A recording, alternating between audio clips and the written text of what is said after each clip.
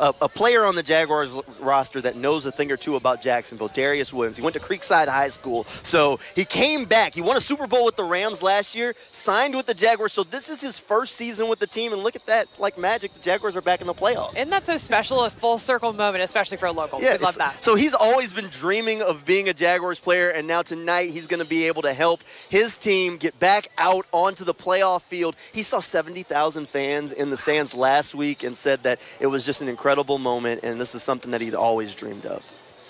Been growing up coming to these games, but obviously haven't been too many playoff games, so I mean, just knowing I'm going to have friends there, family there, that's going to be an exciting time. Did you watch, like, the 17 playoff game? Do you remember, like, that run at all? Oh, no, I wasn't even here for that. I was back in college, so. Yeah. But, I mean, it is what it is. I mean, we got something now. That's all that matters.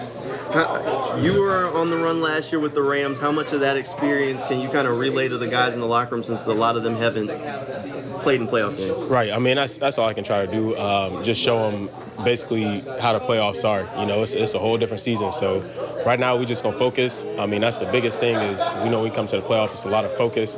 And then Doug already preached the physical part of it. So, I mean, it's just the young guys, I tell them all the time, like we had the regular season, and now it's the postseason.